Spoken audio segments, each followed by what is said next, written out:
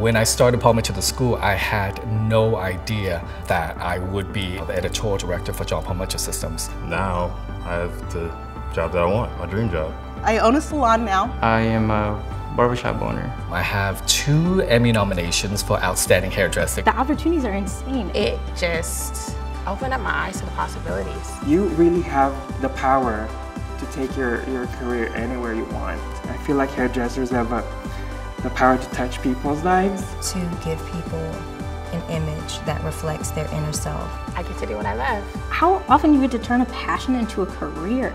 I went from doing hair for the neighborhood and doing my own hair to making a career out of it. So take that leap of faith. It's worth it. Don't let fear set you back. Just do it. Today creates tomorrow. Today creates tomorrow.